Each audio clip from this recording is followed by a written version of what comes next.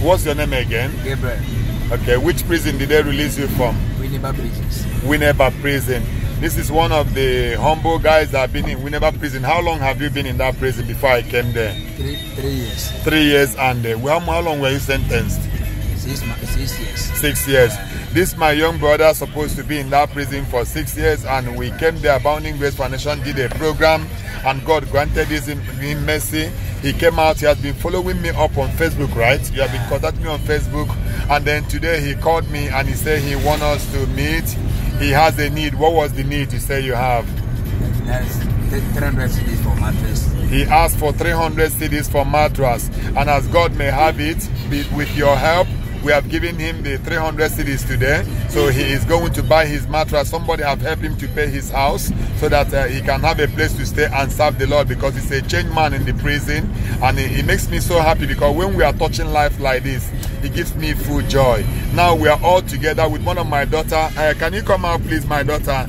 What's your name? Helena. How long have you been following me on Facebook? More than 4 years now. More than 4 years, Helena has been following me on Facebook. She has never seen me before, so she saw that I came to Kumasi. She endeavored to come to the prison. All of them followed me today inside the prison. So what is your experience? Please, Helena, talk to us. What's your experience? I'm very blessed today. I'm very blessed. That's all I can say. I'm blessed. I'm very blessed. Is it your first time of going inside the prison? Yeah, this is my first time. So how do you feel when you saw the holy mates, everybody? How do you feel? It's like, I felt for them. It's like, it was very sad experience, but I thank God for their life. I know with this message, some of them will be released by God's grace. Amen. Amen. Okay, my brother, you were a prisoner. Now you are coming inside prison. When you were sharing your testimony, or when you saw them in that condition, now you are outside. How do you feel? What's your experience? How does it feel to be one that come to talk to them today, minister to them today? I was sad. The moment I entered there, I came out from there, but the moment I entered there today, I was sad. And I pray for God to grant them all their heart desires, so that they will be one day outside as I am. And I also ask God to give them everything, every need that they want. They want people to come from outside to come and help them. There are some people there that they want to pay their fine for them. There are some people there, they are innocent about their case, but they are not getting the help. So we are praying and ask the dignitaries to come and help them, so that they will also be released through the grace of God. Amen. Amen. Thank you so much for coming. So anyway, now you have gotten your 300 to go and buy your mattress. Abounding Grace Foundation are the one that gave you, not me. There are so many people that are supporting us, sponsoring us. So what do you have to say to those that gave you the 300 today, Abounding Grace Foundation? What do you have to say to them? What I will say to Abounding Grace Foundation is that God should help them, God should bless them.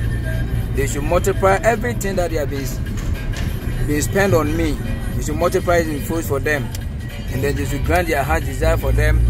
And then God should give them the long life, so that they can get strength to do the work that they have been portraying to do in this world. Amen. Amen. Thank you so much. Your name once again? Gabriel.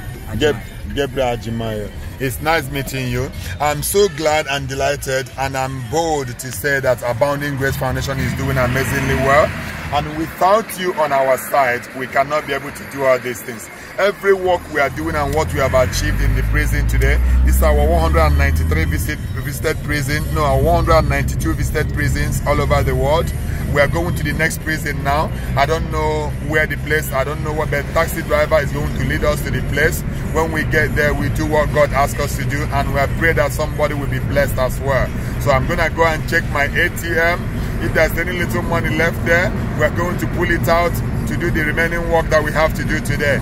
We also gave them 300 CDs today in the prison here to be able to buy drugs. We buy them biscuit and drinks as well. Pray for them. Everything that's supposed to be done, we have done it today based on our capacity. We don't have much money, so we couldn't do more than we have done.